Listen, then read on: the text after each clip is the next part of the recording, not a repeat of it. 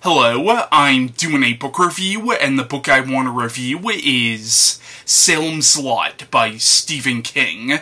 Now, I did already review this book a couple of years ago. It was actually one of my first book reviews, and unlike a lot of my re-reviews where I take my old review down, since I actually kinda liked my old review of Salem's Lot, I decided to keep that up. However, it's no longer public, but I'll leave a link in the description to where you can see the old review on this book that I did.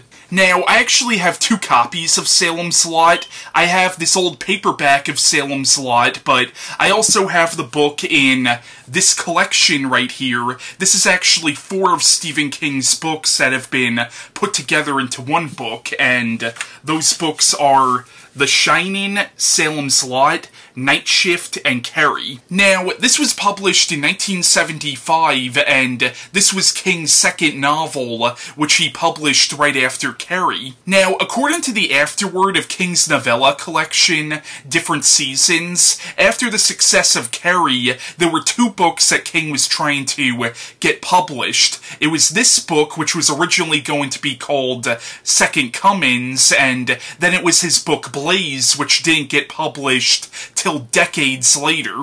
Now, Salem's Lot is basically Stephen King's version of Bram Stoker's Dracula. In fact, the whole idea came about when Stephen King was playing around with this idea that what if Dracula came back in modern times, and his wife Tabitha made a joke that he would probably get hit by a bus or something. But that's essentially what Salem's Lot is. It's an updated, and by updated I mean 1975, which back then would have been modern version of Dracula. What's funny is Carrie, even though that wasn't a vampire novel, that was also sort of a tribute to Dracula, because Carrie was written in very much the same style as Dracula. It was written in the form of diary entries and newspaper clippings and letters sent back and forth between different characters.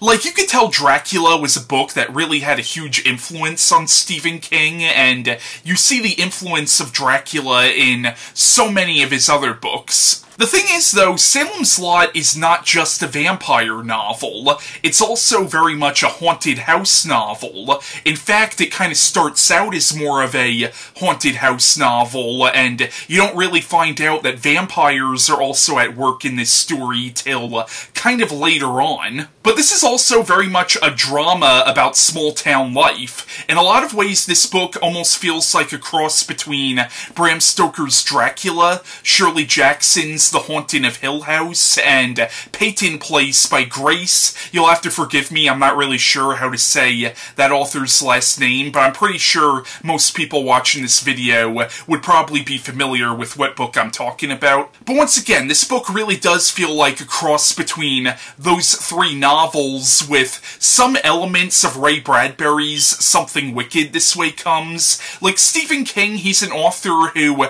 really does wear his influences on his sleeve, but he still manages to make it his own. This is also where so many of the tropes that Stephen King has become really well known for, and in some cases criticized for relying on these tropes a little too much. Like, this is where a lot of those tropes started. Like, a lot of his books deal with small-town life and sort of the ugliness that hides behind the facade of a seemingly peaceful community. Like, he's touched on that in novels like It, Under the Dome, and of course his Castle Rock novels. You also have an author as the main character, another trope that he would become really well known for, but again, this is the book where a lot of those tropes started. I also think Stephen King is really good at writing coming-of-age stories, and this actually does have some elements of the coming-of-age genre, particularly with the Mark Petrie character. But Salem's Lot, I do think, is an excellent novel, and even though this was only his second book, even this early on in his career, he was writing really top-notch novels. And I think this is easily one of King's best books, and something he does really well here is he takes ordinary, everyday people and puts them in this impossible situation.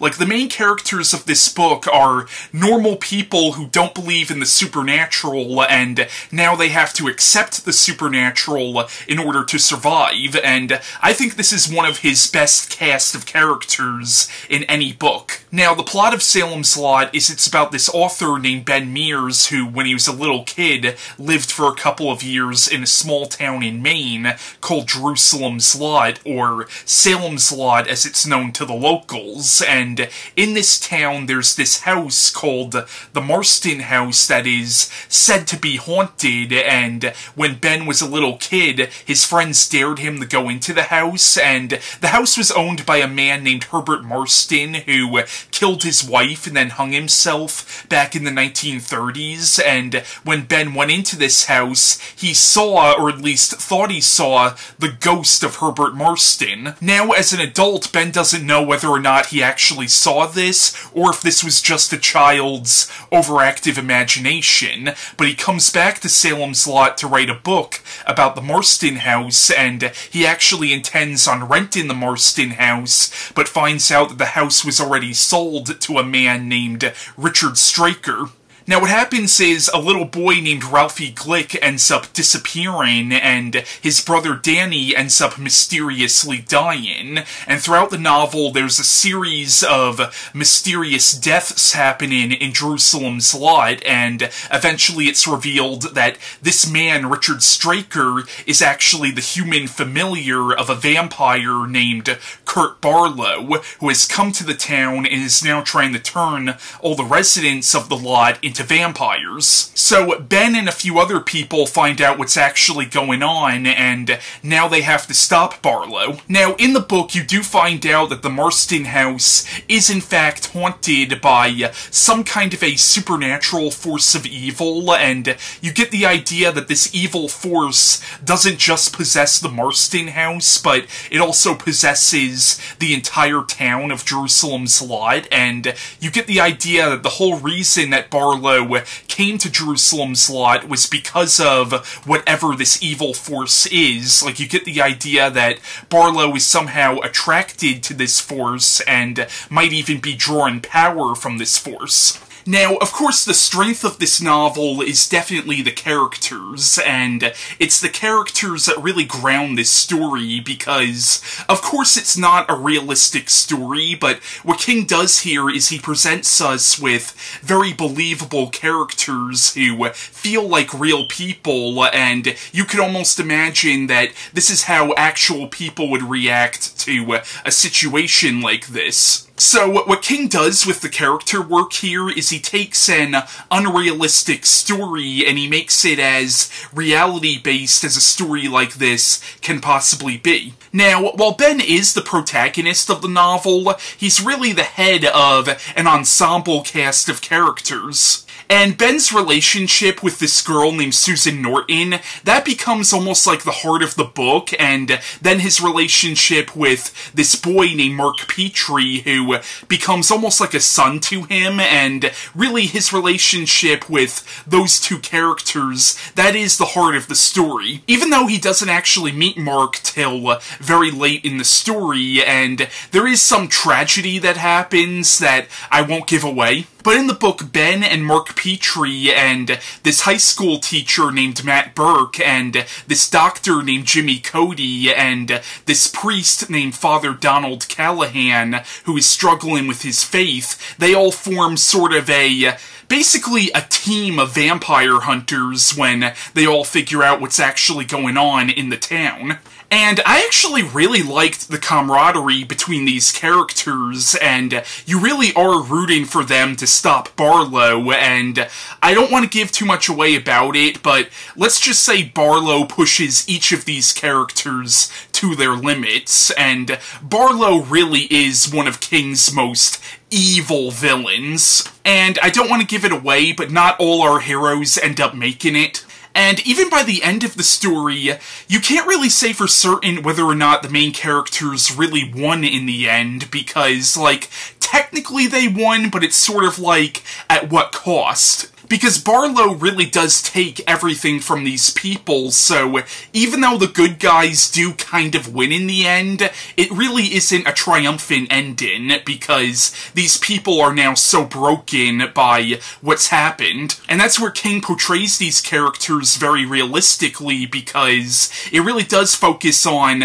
what would be the psychological ramifications of facing down something like a vampire, something that you're told your whole life doesn't exist. And every character in this book, even some of the most minor characters, gets his or her own backstory explained, and there's so much rich characterization in this story. And Barlow really does make for a great villain. He's cunning and manipulative, and he doesn't just use his supernatural powers, but he also uses psychological warfare against the protagonist.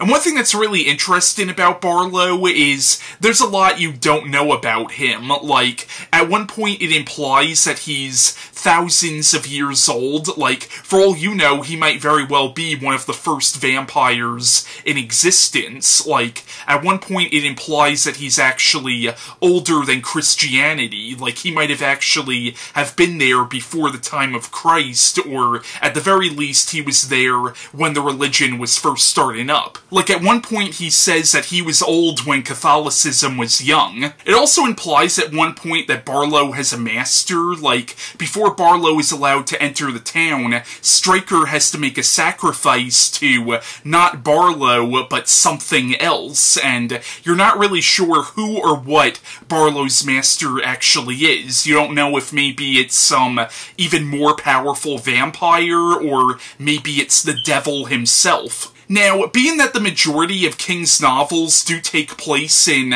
the same mythos, there's actually two fan theories on who Barlow's master actually is, but I'll talk about that when I talk about the connections between this and some of King's other books. Now, there is some definite social commentary in the book. Like, the book is obviously a commentary on small-town life, but you could also look at the town of Jerusalem's lot as being almost like a microcosm society, and you see how easily this little society falls. There's also a lot of commentary in here about things that were going on politically and socially at the time this book was published. Like, there are references to the Vietnam War, Watergate, the gas crisis, and you actually see a lot of that commentary with the character of Father Callahan, where you could tell Callahan is somebody who's very troubled by the state of the world. Especially being a priest,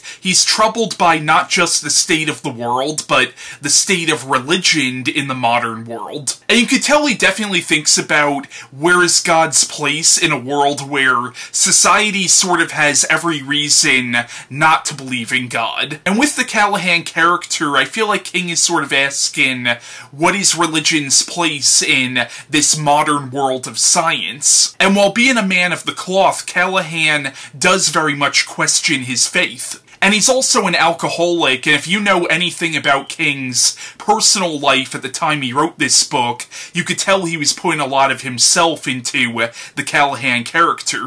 And Father Callahan is definitely my favorite character in this book, and I think he's one of King's most compelling characters. And I think it's really interesting that when Callahan first finds out that vampires are at work in the lot, there's a part of him that's actually excited because he's now confronted with what he sees as proof of God's existence, because if supernatural beings like vampires exist, then probably other supernatural creatures exist, and then why can't God exist as well? Especially when you see that crosses in holy water work against vampires, that's another indication that God exists. And by becoming a vampire hunter, Callahan feels like he can finally put his church to the test. Now, in the book you find out about this powerful force known as the White, which is implied to be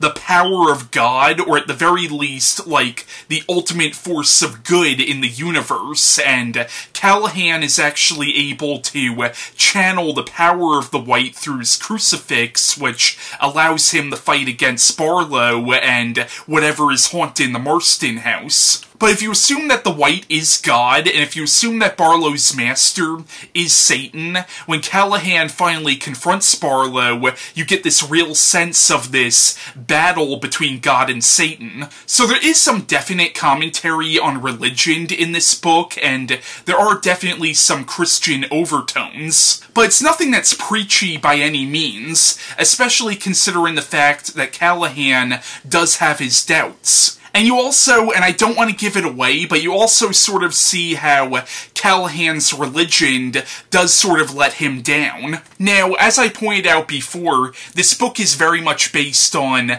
Bram Stoker's Dracula. Even though it does take inspiration from other literary works, it's clear that Dracula is sort of the main source of inspiration. Like, Ben could sort of be looked at as a stand-in for Jonathan Harker. Susan could be seen as a stand-in for Mina. You could look at Matt Burke as being sort of a stand-in for Van Helsing. In fact, at one point, Ben and Jimmy even compare him to Van Helsing. Straker is obviously a stand-in for Renfield, and Barlow is definitely Stephen King's version of Dracula. So, I don't think it would be unfair to call this sort of a pseudo-Dracula story, but as I pointed out already, Salem's Lot is an excellent book, and is definitely one of King's best. Now, while this was only King's second novel, a lot of his later books would connect back to this one. The big one is the Dark Tower series,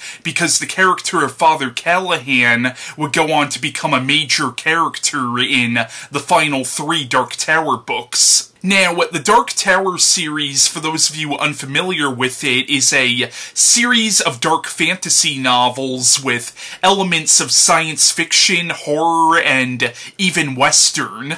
And the series is primarily set in an alternate universe known as Midworld, but the series deals with the concept of a multiverse. The whole idea of the series is that there are hundreds, thousands, perhaps even millions of different parallel universes, and each universe has its own version of planet Earth. And in the series, you find out that the multiverse is held together by this magical dark tower, which is essentially a manifestation of existence itself. And in the Dark Tower series, you find out about this being called Gan, who is implied to be God himself, and the Dark Tower is essentially the physical manifestation of Gan, or God. And once again, Gan and God could be one and the same. And the main villain of the Dark Tower series is this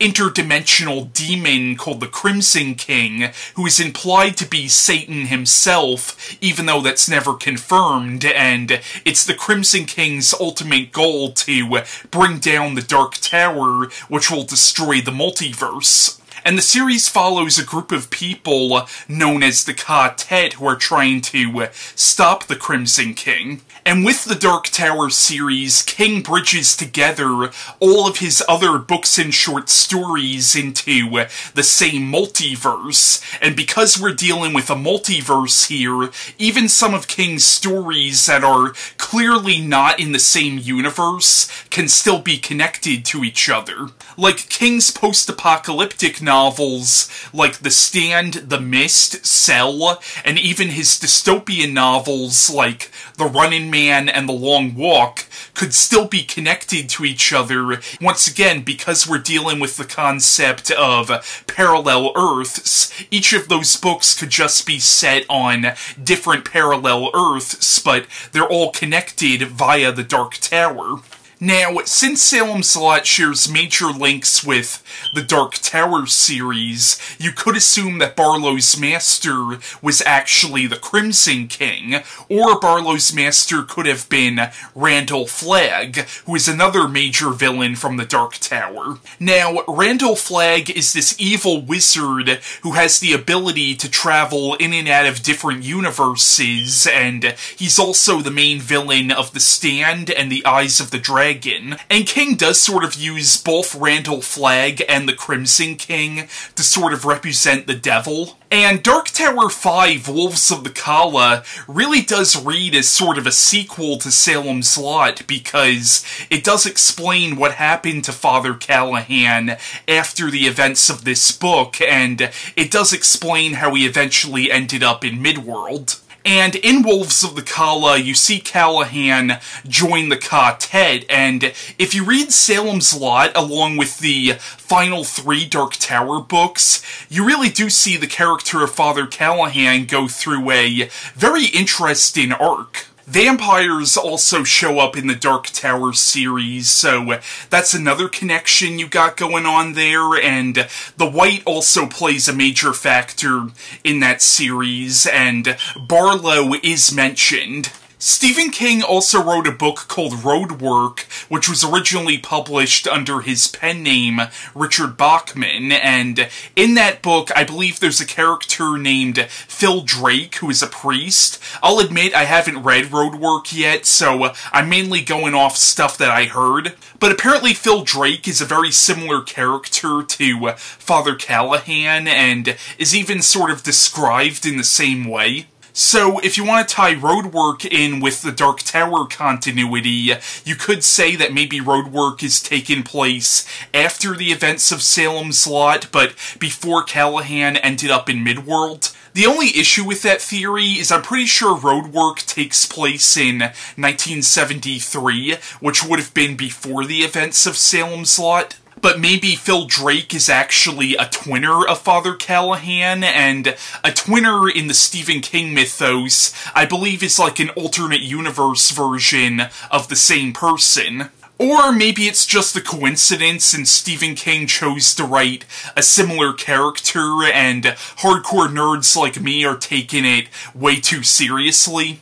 That is a possibility too. Stephen King also wrote 2 short stories from his collection Night Shift, which share direct links with Salem's Lot. One is a short story called Jerusalem's Lot, which acts as a prequel to Salem's Lot, set 100 years before, and that story sort of explains what it is haunting the Marston house, as well as the entire town of Jerusalem's Lot. And then he did a short story called One for the Road, which acts as a direct sequel to Salem's Lot. Now, taking the continuity of the Jerusalem's Lot story into account, when you find out what's actually haunting the town of Jerusalem's Lot, it's not that far off from Pennywise from It, so there's a possible It connection going on. Also, even though this was published before The Shining, there's a possible Shining connection going on here. Like, before Ben finds out that there are vampires, when he's doing research into the Marston house,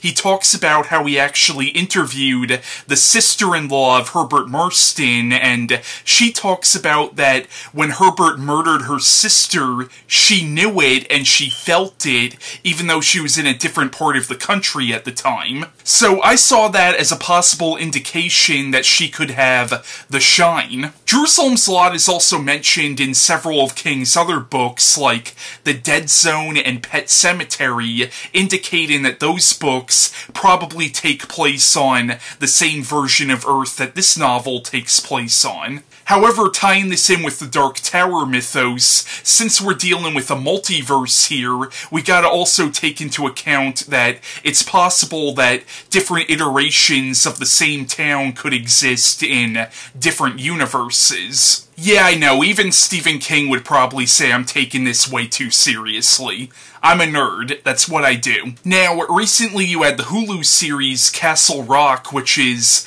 supposed to take place in the Stephen King multiverse. I guess that depends on whether or not you count the show as canon, because it's not actually written by Stephen King himself. I actually do consider the show to be canon, however I don't consider it to be in exactly the same timeline as the mainstream Stephen King universe.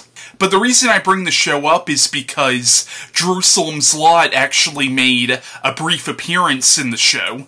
Now I want to cut to two short reviews on this book. The first one was done by my friend Christian Feliciano, and the other was done by author Mark Allen Gunnels. When it cuts back to me, I'm going to be talking about the film adaptations of Salem's Lot.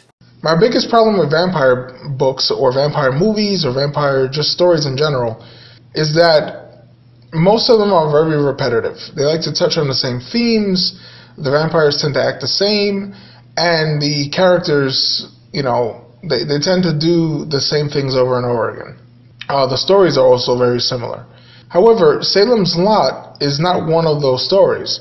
Salem's Lot is fantastic. Yes, it is kind of a retelling of Dracula, but I feel like when Stephen King wrote that, I think he was being a little disingenuous, because yeah, I get what he was talking about, I get what he means, and of course it was inspired by Dracula, but it's just so unique because it's about a small town, and it's about small town life, and the characters are great, they're very realistic, the vampires are creepy, the story itself about this vampire who comes into the town and turning everybody into vampires, it's great. I love this story to death. The writing style is amazing. Stephen King's prose is always good. I think he really can tell a story. Whether you like his books or whether you don't like his books, you got to admit that his prose style is very good. I mean, he never messes up. He never skips a beat. He never gets too detailed. I know some people do criticize him for being a little too detailed. I don't think that's a problem, really. I think that when he writes a story, he wants to pretty much put the image in your head so that you're seeing everything that he's seeing, and I think that works very well. Dialogue, Stephen King has a very good ear for dialogue. I think that he, I don't know if these characters talk in his head. I don't know if he takes what people say around him and he puts that into his stories. But either way, they sound like they're really talking. I enjoy that a lot. The characters are fantastic. Everybody is three-dimensional. Stephen King did a really good job with Salem's Lot. It was one of his first books that came out, I'm pretty sure. And yeah, it's just so good to read. I've read it a few times. Love it to death. I wish that they would remake the movie. Now, I love the old movie. Just before anybody jumps on me, I love the old movie. But I would love to see a new one, especially with today's graphics and stuff like that. I would love to see that. And yeah, I think that Salem's Lot will stick around forever. It's a great book. I recommend everybody read it. And yeah, thank you so much. Bye-bye. Hello, Mark Gunnels here.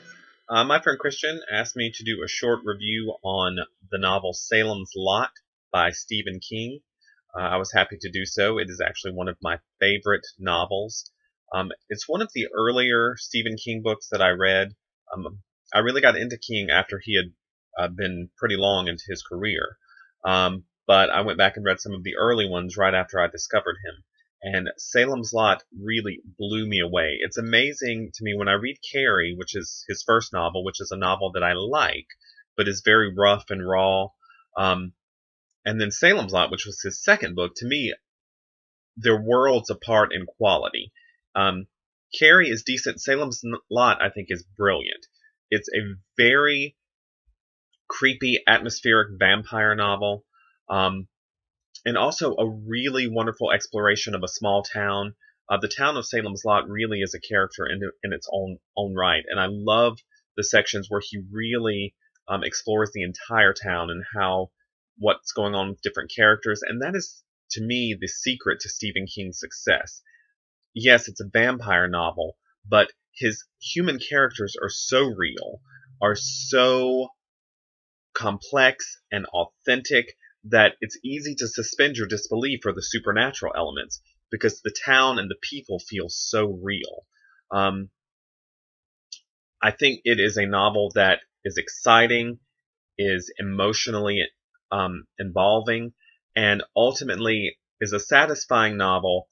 It's not a typical Hollywood happy ending sort of story, but I think the ending feels very appropriate and feels like the ending that story should have.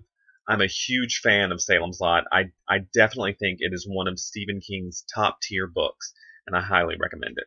I hope you guys enjoyed Christian and Mark's short reviews on this book, and sorry about the dramatic change in lighting. I'm recording this part of the video at a different time. Now, this book was adapted into a made-for-TV miniseries in 1979. That miniseries was actually directed by Tobe Hooper, who also directed stuff like The Texas Chainsaw Massacre and Poltergeist. Now, it originally aired on television as a two-part miniseries, but it was later repackaged as a movie, and I think it was actually released theatrically in Europe.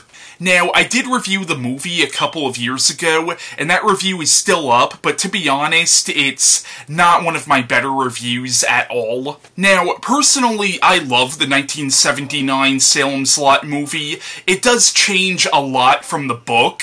Like, it leaves out a lot of characters from the book, and it also condenses a lot of stuff. I also love that movie's interpretation of Barlow. Now, it's not the Barlow from the book at all. In the book, Barlow looks and acts like a regular human, and he's also very intelligent, whereas in the movie, Barlow is pretty much just a monster. And for the movie, I actually think that works, because I kind of like how in the movie, Barlow is almost like this elemental force, like he's something that can't be reasoned with. Kind of like Michael Myers, in a way. And in the movie, he almost comes off like a wild animal let off Straker's leash, even though Straker calls him the master. In the movie, they sort of make Barlow look like a cross between Count Orlok from Nosferatu and Bela Lugosi's Dracula. I also really liked David Soul in that movie as Ben Mears, and I also really liked the kid who played Mark. Now, the character of Jimmy Cody is not in the movie,